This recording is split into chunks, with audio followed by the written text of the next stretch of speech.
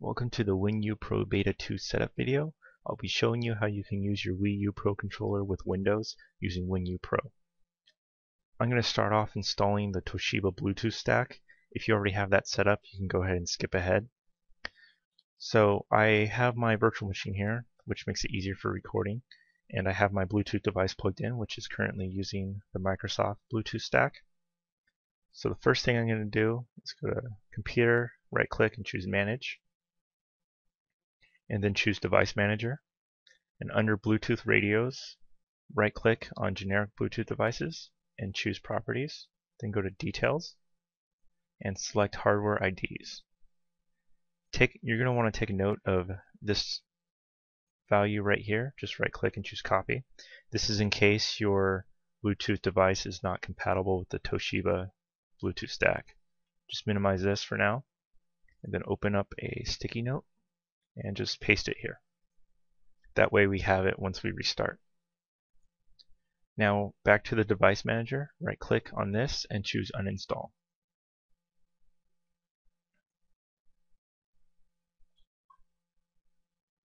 Now unplug your Bluetooth dongle and close this window, and now restart your computer.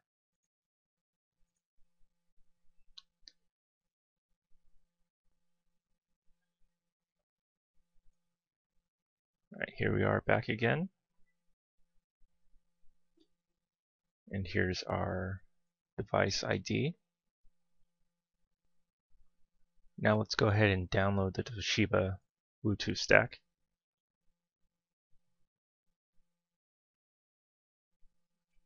I'll provide a link in the description.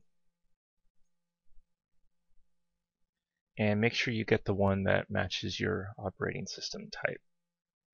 My virtual machine's at 32-bit, so I'm just going to download that one.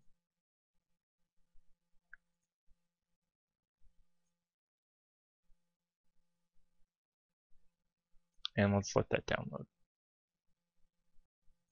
Now that our download is complete, let's go ahead and install this.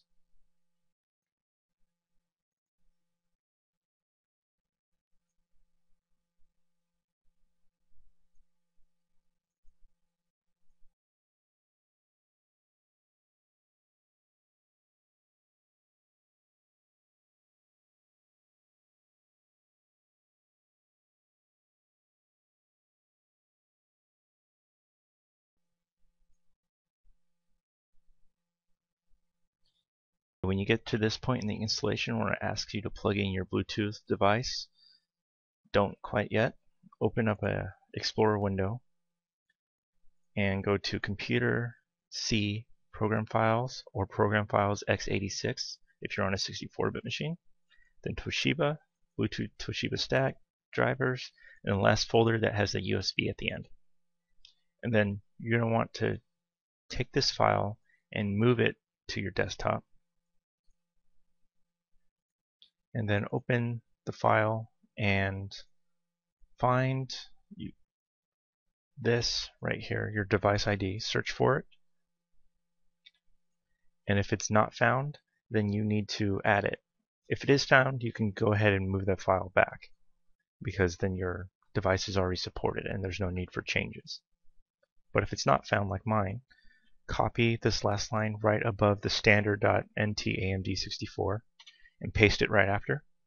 Change this number to the next sequential one, so in this case 153, and then copy your device ID and paste it right here, just like that. And then copy that line and paste it at the end of this long strand, and then go to the very bottom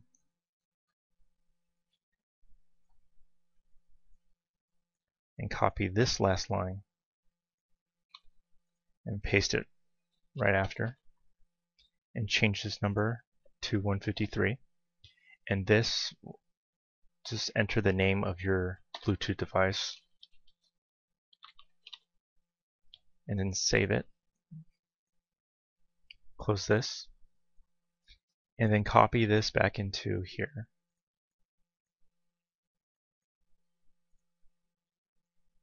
Now you can plug in your device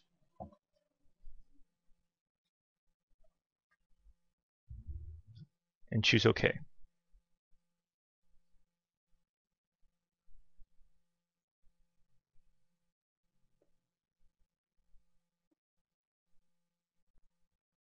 Here, if it asks you can't verify the publisher, say install driver anyway, and then that message should go away, and it'll continue to install using the Toshiba Stack.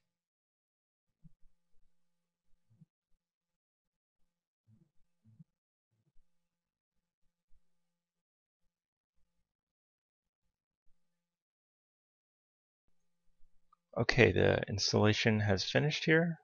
Just click finish. It's going to tell you need to restart. Go ahead and do that if you're ready to.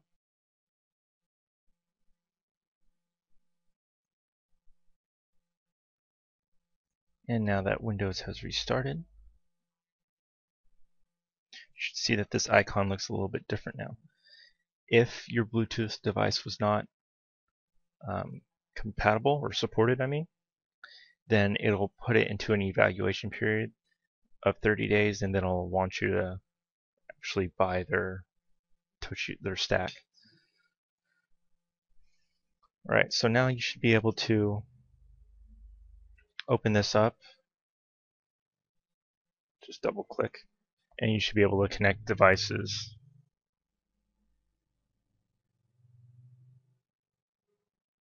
As you can see here. I'm not going to connect anything just yet.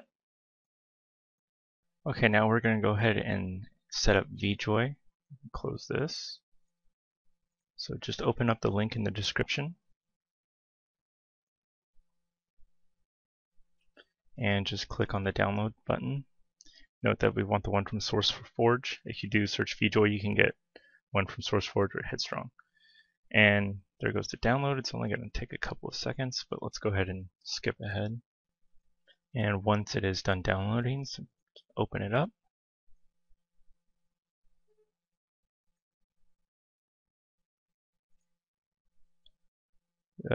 We don't really need the demo application, but you can keep it on there if you want.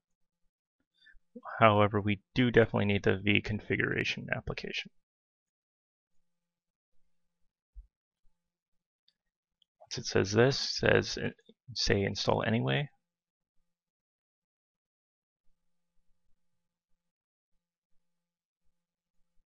And here you have installed successfully. You should need to restart your computer. It didn't ask me to, but it did last time, so I'm going to go ahead and restart.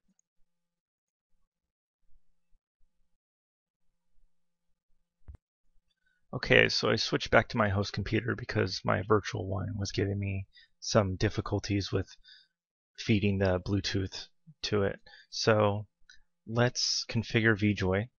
So just open up the start menu, type in vJoy, and configure vJoy.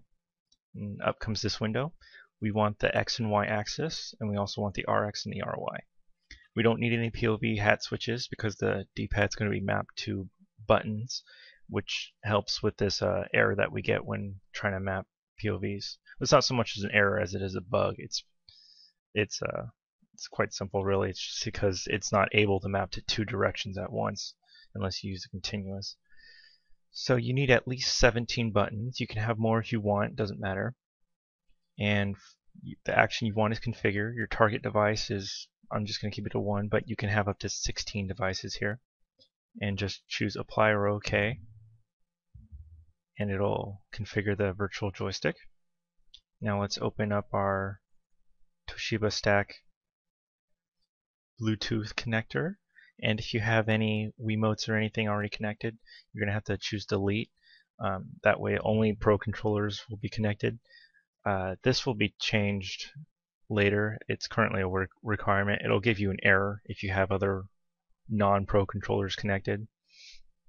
So let's add a new connection and hit the sync button on your controller. And connect this device.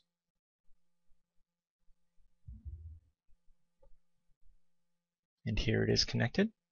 Now let's open up WiinUPro. And here we have this, and you should be able to see the middle two LEDs on your Pro controller light up. And you should be able to move around and test this, and every digital buttons you press over here should all check up in your analog sticks, and you can adjust the dead zones here. And as you can see, it maps the joystick automatically. So you have your left with your X and Y axis, and your right with the RX and RY axis. And before we can really use those in our game efficiently, we need to go to devices and printers, so that's in our control panel, or we can just open up start menu and type devices and open up devices and printers. And here you should be able to right click this and choose game controllers, and you can see vJoy here. Choose properties, and you have this test mode. For some of you, this will be locked either up here or down here or something weird like that. So in the settings, choose calibrate and just follow the instructions. Don't touch the joystick, press a button, and then move the joystick around in circles, press a button. Don't touch anything, press a button. Move the X-axis up and down, which is your right stick, and then the Y-axis up and down on your left stick, or right stick again, and then finish. And then these should be all good right here. So you should be able to see all that. And then the buttons, you can test them out here. And with some of the new features that we have in this version, you can also change the mappings of these buttons. So if I want A to be Joy's button, let's say, I don't know, 18, just hit apply, or accept, I mean. Properties, when you hit A, it should now light up 18. And all of these can be changed. We have keyboard, which you just hit detect key and then press something, and it shows you up right here what you pressed. And you can have turbo enabled with different speeds. So let's do some turbo and just choose accept. You can just easily test that in Notepad. And as you can see, we have different speeds. So we can lower this down, and they're not quite so fast. You can also use turbo with the mouse buttons. Right now there's only left, right, and middle. That's the only inputs that are supported by the library I'm using. You can also use mouse movement, which these can be mapped to buttons. So if I choose that, I can move it left with the A button. Or you can map it to your joystick here. So we have up, down, left, and right. And as you notice, you can also change the movement speed here. So there's 7 different speeds to choose from. So as I see, when we go right, it's actually going to move fast. So we have up, down, left, and then right is a little bit faster. So you can even map the other side to be a slower mouse speed or something like that. And as I showed you earlier, you can change the joy buttons here. So we'll have more features coming later in, and those are all listed on GBA Temp. I hope this has helped you get started and have fun and enjoy.